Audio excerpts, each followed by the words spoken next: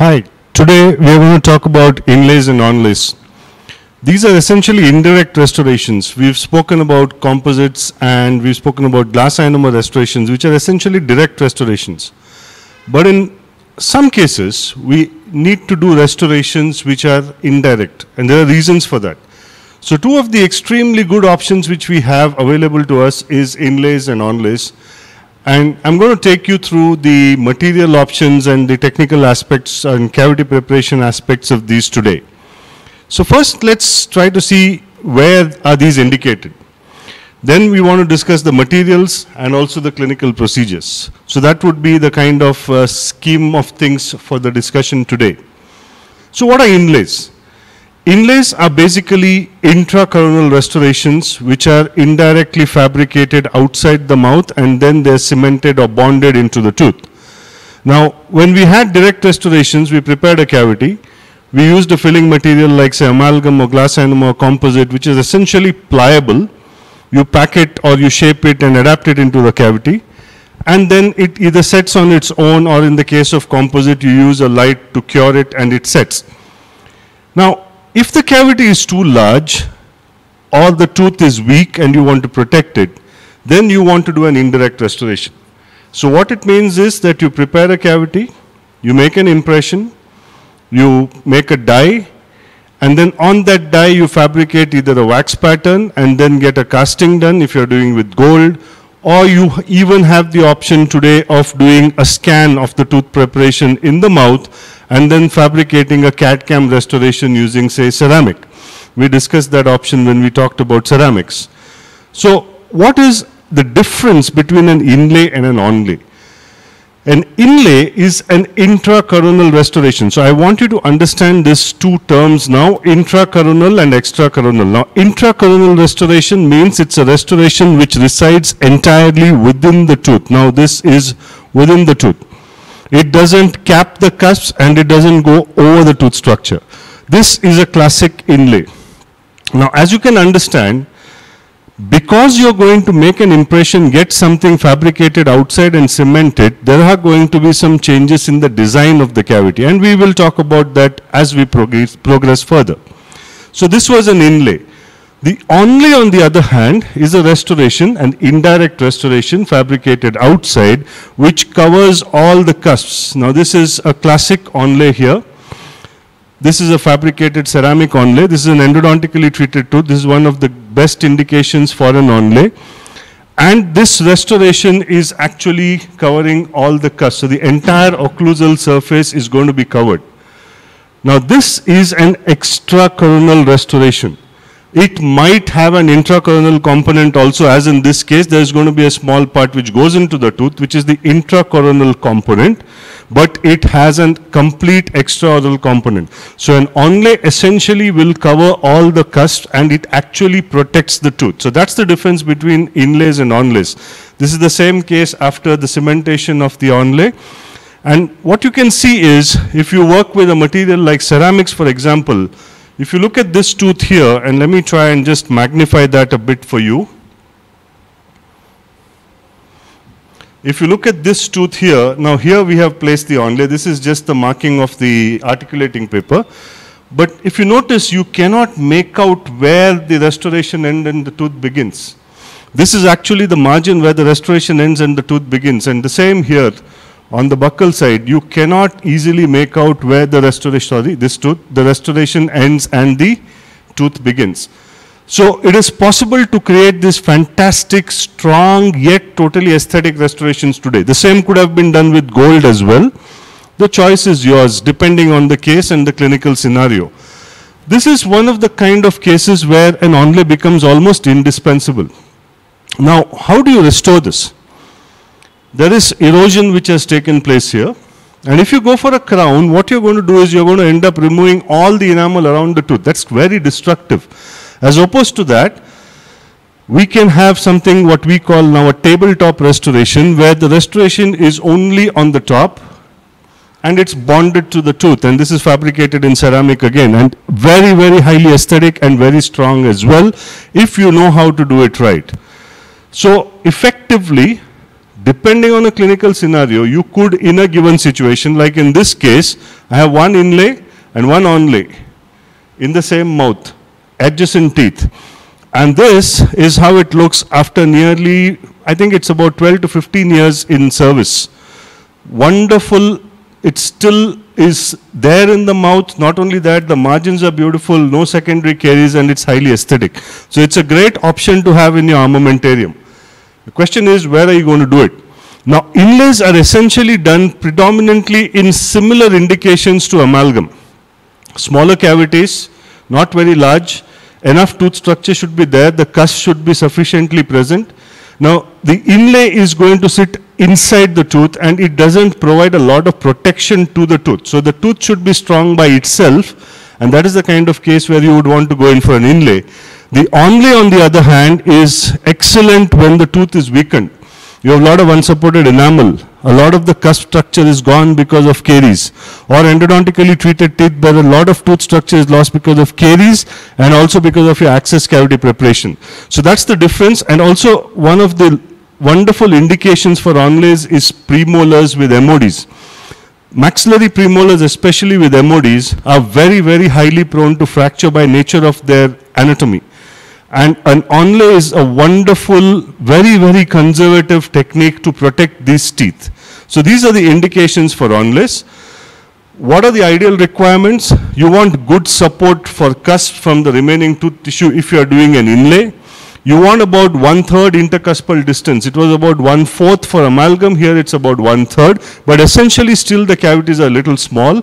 The height to width ratio should be less than 1:1. I will tell you this in a little bit of detail. What does this mean? And ideally the patient should have canine guidance. So if you have canine guidance, the occlusion is very well protected, and that's the kind of case where an inlay is ideal. Whereas onlay, you would indicate where you have weakened cusps, a lot of undermined enamel, half or more of the intercuspal width is gone, height to width ratio of 1:1, greater than 1:1, parafunction, excessive cusp wear, or group function. So essentially, wherever a lot of tooth structure is lost, or the occlusion is not favorable, or there are a lot of bite forces, that's where you would indicate an onlay. Okay? So what are the advantages that these restorations give you? One is strength, I told you. You are using a good material like a gold alloy or ceramic. These are strong. You can bond these to the tooth, so you get excellent strength. But for me, one of the other things which is very important is gives you great control over contacts and contours. Now, if you have a large proximal restoration and you have to build it up with composite or amalgam, it requires a lot of skill and it takes a lot of time, chair-side time. But if you make this impression and send it to the lab and you get a ready-made restoration, you know, it's very easy to control the contours and contacts because it's fabricated outside, and which means less chair-side time. So you save time for yourself and the patient. And it also supports the tooth and protects the tooth. So that's one of the great advantages. So in a clinical indication where you need these things, it's a great tool to have in your armamentarium. So why do you need an onlay in some cases? Now what happens with an inlay is, remember I told you it's an intracoronal restoration. It sits within the tooth. Now if the cavity is very deep or very wide, and if you prepare an inlay, what happens is, this is a nice solid restoration, say made out of gold or ceramic. When the patient bites into it, there are lateral forces which are generated. Okay, these lateral forces can actually end up fracturing the cusp, so it's counterproductive. So whenever cavities are very deep or very wide, what you want to do is you want to do an onlay. Now, what is this whole concept of height to width, and how does an onlay protect it? So if you look at this, this is a case of 1:1. So this is the depth of the cavity, and this is the width of the cusp at the bottom of the cavity. These are two things you need to check. The depth of the cavity and what is the width of the cusp at the bottom of the cavity. Now this is 1:1 or less than that. This is ideal for inlay. But when you go further and you go to this situation, for example, a very deep cavity, also a very wide cavity, now the height to width ratio is greater than 1. That means the depth is much more than the available width of the cusp at the bottom of the cavity. This is a classic indication for an onlay. Why? Now in an onlay, I told you, you cap the cusps. So let me have the comparison side by side. In an inlay, because of bite forces, lateral forces will actually lead to cuspal fracture. The onlay, on the other hand, there is a protective coat which comes on top of the cusps, on both the cusps, functional as well as non-functional cusps. Now when the patient bites, the forces, instead of being laterally directed, are now apically directed. You can see the arrows. And that means that this restoration actually sits on the tooth and protects it. It doesn't create a wedging effect which is created here. So that's the main difference in the support provided by an onlay compared to an inlay. So the height to width ratio is very, very important to us. The material options, gold, ceramic or composite. These are the three materials which you can use. Gold is not used much today. Nowadays, most often we use ceramic or we use composite. These can be bonded to the tooth and that gives you additional strength. Now let's look at a little bit of advantages of gold. Very conservative, very good marginal integrity, good wear characteristics. These are considered literally the gold standard for onlays. But one of the issues with it is, if you are not careful in the fabrication, you can get marginal discoloration because of the cement. And that is why what you prefer to do is you go in for a more aesthetic restoration now, especially ceramics or composites. By and large, nowadays, most oftenly used are ceramics. Ceramic advantage is aesthetics. The second thing is you can actually fabricate it in a single day. If you have an intraoral scanner and a CAM machine, you can do the scan and you can fabricate it and you can bond it on the same day. Now, if you are using ceramic, we discussed this in detail when I talked about ceramic, it's a brittle material. So the tooth preparation is not as conservative as it would be for gold, and I'll show you that a little later. It is extremely weak until it is cemented. This is again something I would send you back to listen to my presentation on ceramics. Ceramics, sometimes depending on the type, can be weak till they are bonded to the tooth, and once they are bonded, then they perform incredibly well. And also there is the wear of opposing tooth. Now if you are using a stronger ceramic, the ceramic itself could wear the opposing tooth. So these are things to bear in mind, but I repeat again, one of the most versatile and wonderful materials to use for an inlay or for an onlay. Now three concepts I have to bring to your attention. And I need you all to get a grasp of this very well. Taper, flare, and bevels. Now, why are these three concepts different from a direct restoration? Remember I told you, this is a restoration which is fabricated outside and it has to be cemented in. Now, let's try and understand a typical cavity design for amalgam. A typical cavity design for amalgam has a retention form which is occlusally converging. Now, if you did that here, the restoration which you get from the lab will not go into the tooth. So, the first thing that you need to have in this case is the concept of taper. What is taper? Taper means that as the cavity goes towards the occlusal, it becomes wider. So, the cavity is narrower at the bottom or towards the pulpal floor, and it is wider towards the cavo surface. Okay, how much will this taper be? It's 5 to 8 degrees per wall. So this is 5 to 8 degrees, this is 5 to 8 degrees. There is a range because deeper the cavity, greater should be the taper. Now you might hear a term called angle of taper. Angle of taper is nothing but a combination of both walls put together. So the taper per wall is 5 to 8 degrees. The angle of taper would be 10 to 16 degrees. This taper is little lesser for gold. It is much more for ceramic because ceramic is a brittle material. If there is any undercut or any lack of taper, when you try to place the ceramic restoration in, it will fracture. Gold, on the other hand, is malleable and ductile, so you can have some friction as it goes in. So lesser for lesser for gold, more for ceramic, more the deeper the cavity it is. Okay, the deeper the cavity is, 5 to 8 degrees per wall. So that's the concept of taper. The second thing is the concept of flare. Now when you prepare a proximal box in an amalgam cavity, you keep the wall like this, you give a reverse S curve. Now we don't want that here because again you need a restoration which can go in and seat beautifully. So this is the concept of flare. The wall is actually moved outside to a point that it forms an obtuse angle with your axiopulpal line angle. Now you'll hear two terms. This is not used for ceramic, but it's used for gold. It's called primary flare and secondary flare. What is that? Suppose your contact is too wide. Okay, to conserve tooth structure, instead of taking one flare and going all the way out, what you could do is create one flare like this, and then you have one more flare like this. So you have a second flare, and that second flare is what breaks the contact. You have to break the contacts cervically, buccally, and lingually. So the secondary flare is what allows you to break the contact without removing too much tooth structure. Now remember, if you want to go till here with only a primary flare, this much extra tooth structure would be removed. You don't want that. So that's the concept of primary and secondary flare. Primary flare, secondary flare. Okay? And the whole concept of flare is a wall which is divergent. As it goes proximally, forms an obtuse angle with the axiopulpal line angle, and this is just a graphic to show that. This shows you both taper as well as flare. So with taper, what you get is, when you view the cavity occlusally, the internal line angle will be visible. This is not true for amalgam because you have a wall which is exactly opposite. It's occlusally convergent. Here, since the wall is occlusally divergent, you will be able to see the cavo-surface line angle as well as the internal line angle. This is flare, forms an obtuse degree with the axiopulpal line angle. So this is the concept of taper and flare.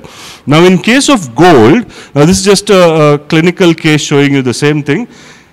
And okay, I'll come to gold a little later.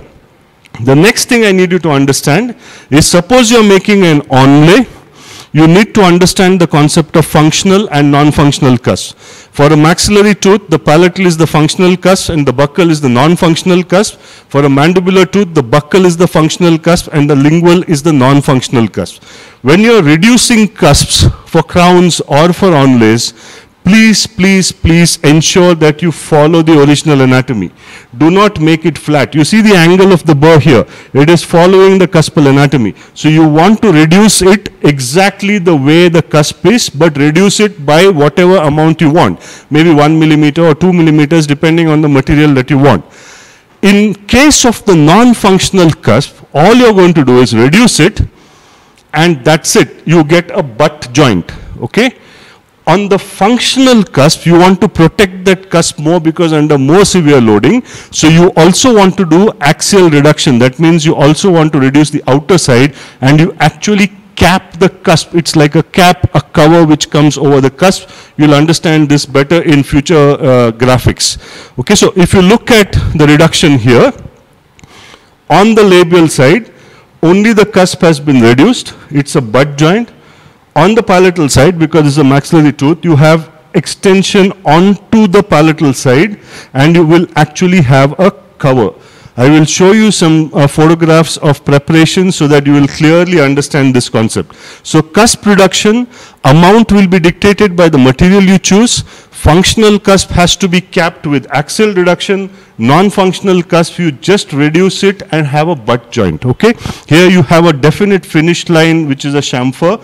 You don't need to have that here, you just have a butt joint. Okay. Now is the concept of bevel. Now this is only for gold, you don't do this for ceramic. Now what happens with gold is, gold, once it is cemented, if that margin is exposed, the cement can dissolve and you can get secondary caries very easily. Now of course in modern dentistry, you could do a gold inlay and bond it with a resin cement and you wouldn't have this issue. But in olden times, when zinc phosphates and glass ionomers were used with gold, it was necessary to protect that margin and cover it. Now gold has this unique property of burnishability. You can actually burnish it. So what we did was, once you prepared the cavity, you created a bevel like this. The gold would come over that bevel. It would be a thin margin of gold, and you could take a burnisher and burnish it. What it did was, the gold came over like this. You burnished it here, and this margin would effectively be covered, so the cement lute would not be exposed to the oral environment. That is the whole concept of bevel. And I said again, it's mainly for gold. Now the different types of bevels here. First is the partial bevel. That is part of enamel, not generally used. Second is short bevel. that is all of enamel, not used that much. More often than not used a long bevel, that is enamel and part of dentine. Full bevel is a little bit like taper actually, where all of enamel and all of dentine has been covered. The most common bevels used for gold were these two. There is something called a counter bevel, which is when you extend the bevel onto the extracoronal side. That is a little bit like what you do on the functional cusp for cusp capping. Okay, so that is counter bevel. And then the last type of bevel is a hollow ground bevel, usually used with composites. So partial bevel and hollow ground bevel are designs of bevel which are generally used with direct composite resins in the anteriors to mask or cover the margin. For gold inlays, you use short or long bevels, and for ceramic inlays, you don't use bevels at all. Okay? What's the difference between gold and ceramic? The amount of tooth reduction. Gold is a much stronger material, 1 to 2 millimeters. Ceramic is a brittle material, you need 2 millimeters. For gold, you can have sharp internal line angles. Gold can take the stress because it's a much stronger material. For ceramics, again, brittle material, you do not want stress concentration, something we spoke about when we spoke on ceramics, so you want very rounded internal line angles. For gold, you are giving bevels. For ceramic, 90-degree finish lines, butt joints, no bevels anywhere. 6 to 10 degree occlusal taper, okay? 12 to 15 degree occlusal taper. So almost double. Also would depending on the depth of the cavity. Okay, so the deeper the cavity, it would increase. So there is a range, 6 to 10, 12 to 15, but deeper. Okay, you want more taper and you want more depth here. Minimal proximal extension, greater proximal extension, luted to the tooth, bonded to the tooth. So, though I said ceramics are more commonly used now, that's mainly because you can bond them and because of the need for aesthetics. But if you look at it another way, if you want something which is strong but not so aesthetic, gold would still be the option to go to. But this works out to be far, far, far too expensive in today's dentistry. But I've given you both the options. Now, what is the difference in the tooth preparation? Now, let's look at the proximal box. Now, if you look at the proximal box here, for gold, can you see very well-defined sharp margins? Okay? The flare you can make out here, how the wall is divergent. That's common to both. But when you came to ceramic, much more rounded, and you can see how the taper is much more. You can also see how the depth is lesser here and the depth is much more here. Okay? Next, if you look at it from the occlusal surface, this is the functional cusp, this is the non-functional cusp. Can you see here only flat reduction on the functional, on the non-functional? On the functional, you have axial reduction and you're going onto the palatal or the buccal surface, depending on which tooth you're working on, upper or lower. Now, the difference again, here you have given a bevel for gold. There is no bevel given here. Okay? Also look at the boxes. You can make out the flares very clearly, but you see this very sharp axiopulpal line angle here. You can see this here. Whereas you see here rounded axiopulpal line angle, and everything is much more rounded and a little more, less defined comparatively compared to gold. Okay? If you look at it from a proximal view, again, you can clearly see the difference here between only occlusal reduction and occlusal with axial reduction. There's a definitive finish line which could be a heavy chamfer, and then there is a bevel. The bevel is here. You can make out the bevel here. No bevel here. Nicely rounded. Okay? If you look at it from the functional side, here you can clearly make out the bevel. Let me magnify that.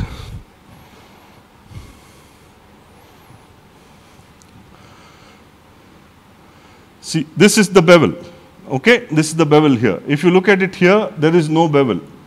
Okay, but you can make out the axial reduction. So this is the difference between gold and ceramic again. And last is, this is the non-functional side. That was the functional side. On the non-functional side, here in ceramic, if you can see, just a butt joint, no extension at all, no bevel. Whereas for gold, it's a butt joint followed by a bevel, a very well-defined bevel. Okay, so that is essentially the difference between gold and ceramic. To recap everything we spoke of again, inlays, onlays, great to have when you want greater control over your contours and your contacts. when you have restorations which are large, undermined cusps or weakened cusps, if you want to protect the tooth more, you want to go for an onlay where there's more tooth destruction, there is parafunction, higher occlusal loads. You could use gold, you could use ceramic. Ceramic will need deeper cavity, a little wider cavity, all rounded line angles and no bevels, whereas gold wants sharp defined margins, lesser reduction and bevels. Now, 3 concepts you have to take home: the concept of taper, the concept of flare, the concept of bevel. Taper, you could use 5 to 8 degrees per wall for gold. It will be nearly double for ceramic. When it comes to flare, primary flare, secondary flare, I told you, if the proximal contact is very wide, you want to give an additional flare, usually not done for ceramic, can be done for gold. And bevels, primarily used for gold, you use a short or a long bevel, and for ceramics, you don't use a bevel at all.